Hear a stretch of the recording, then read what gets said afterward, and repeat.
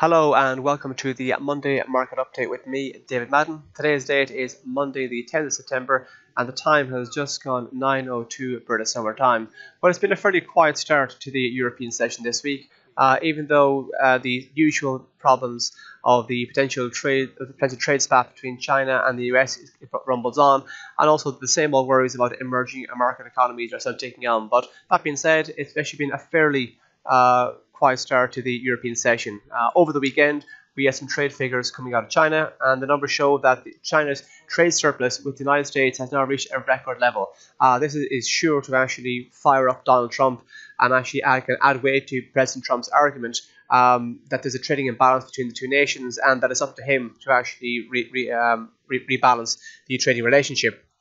President Trump has already warned that we could see an additional $200 billion worth of tariffs being imposed on Chinese imports very soon. And there's also a possibility of another $260 billion worth of tariffs on Chinese imports lined up behind that as well. We've no progress on that so far, but that's what's hanging over the markets in relation to the trade conflict between Washington, D.C. and Beijing. Speaking of the United States, at the back end of last week, we had a solid update from the US in terms of the non-farm payrolls. Over 201,000 jobs were added in August, a solid number. The unemployment rate remained unchanged at 3.9%, but the most important component of the jobs report was, of course, the wages figure. Average wages on a yearly basis grew by 2.9%, and this really kind of sparked chatter that we could have two more rate hikes from the Federal Reserve this year. The Federal Reserve are meeting this month, and there's already a quite high probability we could see a rate hike, but now there's the increased talk of a rate hike in both September and also in December, and that has actually pushed the US dollar higher.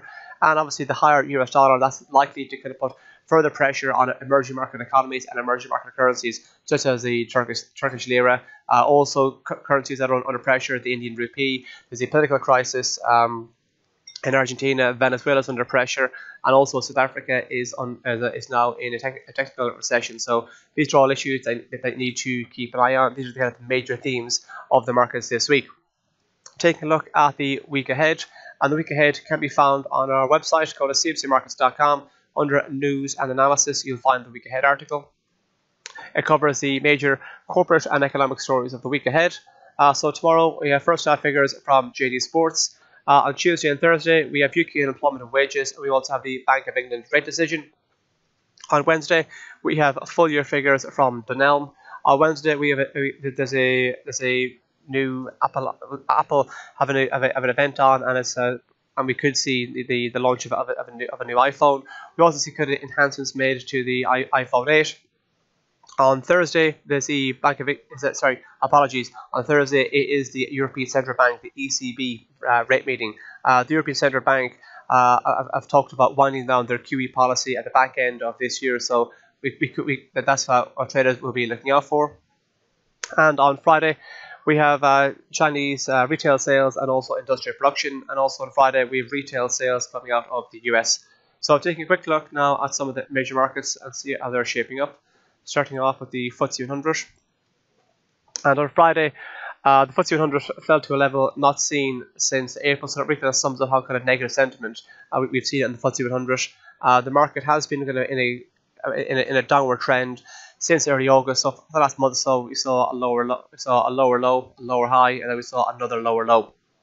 If you take a look at the MACD histogram, MACD indicator, we can see a steady increase in negative momentum. So as the market's moving lower, there's an increase in negative momentum. So the downward move is being confirmed by the increase in negative momentum. So if this move does continue to push on lower, we could look at targeting this area here of 7,000.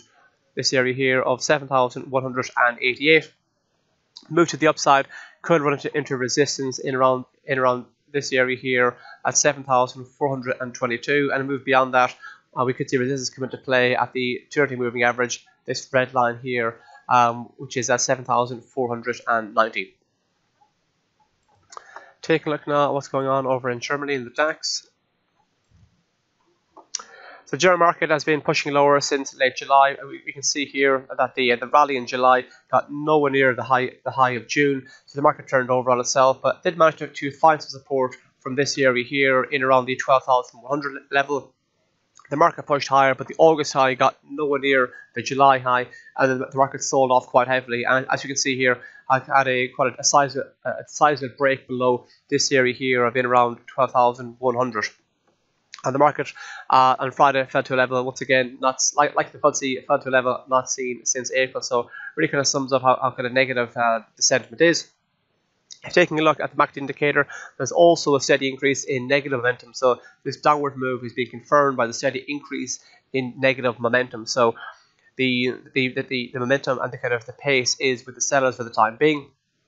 If the market does continue to push on lower from here, we could find support coming to play from this area here in around the 11,750 area. And if we go south of that, the area to keep an eye out for will be this area here, just shy of just south of 11,700. And if we go break below that, we could see further losses. Move to the upside, should we bounce higher from here? Could run into resistance.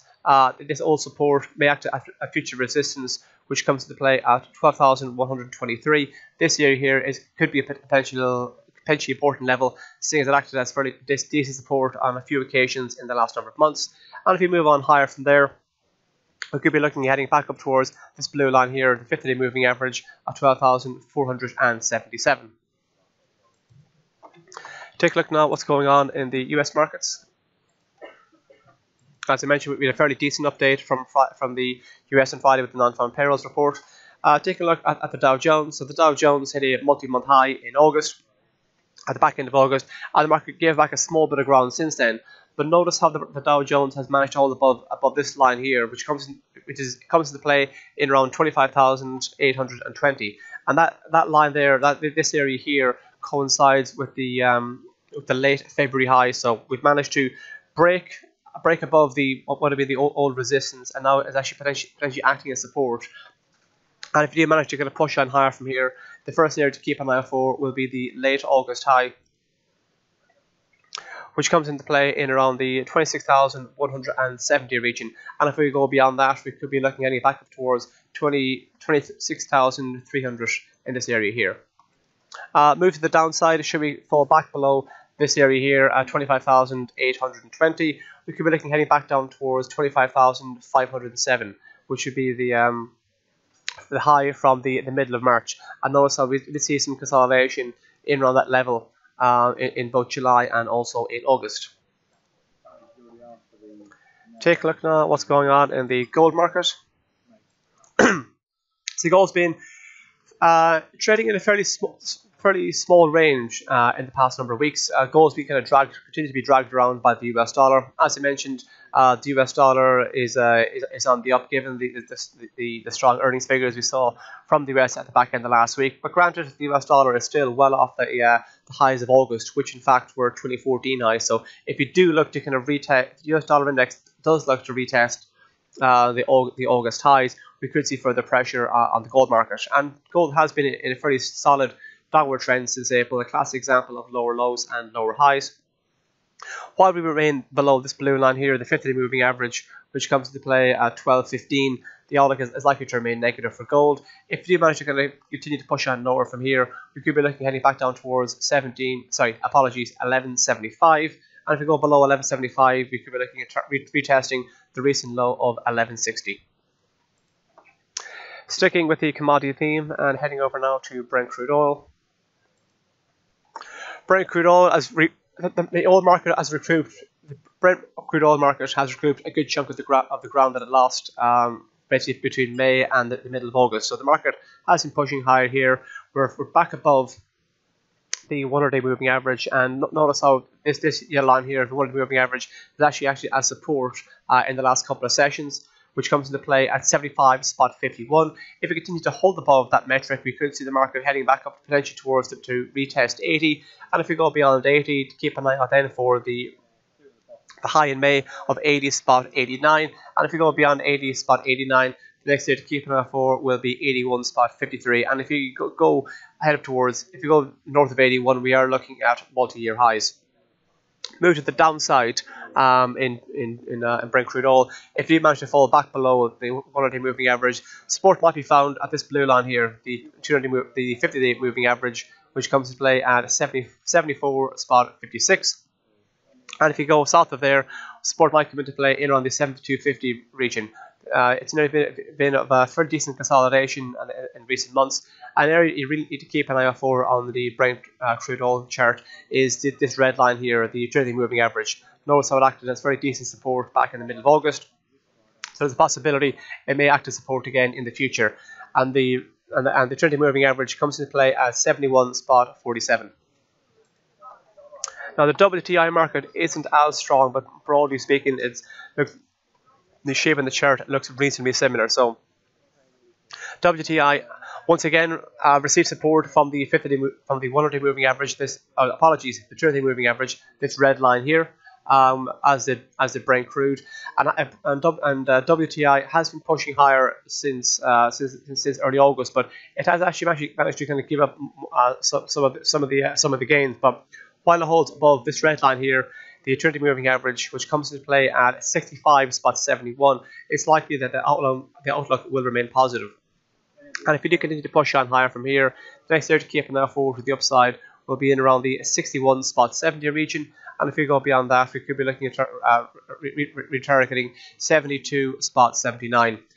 Moves to the downside, like I said, may find some support at the 200-day moving average at 65.71. And if we go south of that, that will be kind of quite worrying, seeing as that area did manage to act as support previously. But if you do make breaks head south of it, keep an eye out for the mid-June low of 63.58. Take a look now at a couple of currency pairs. So the euro has been losing ground versus the US dollar since April.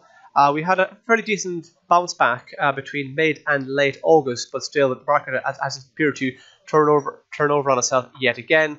It did, when the market rallied between mid and late August, it didn't quite get as high as 1.1750, and notice how that area has acted as a bit of resistance area in recent months. So while we remain south of 1.1750, it's likely that the outlook for euro dollar will remain negative. If we continue to push on lower from here, we could be looking at retesting the 1.1510 area or 1.15.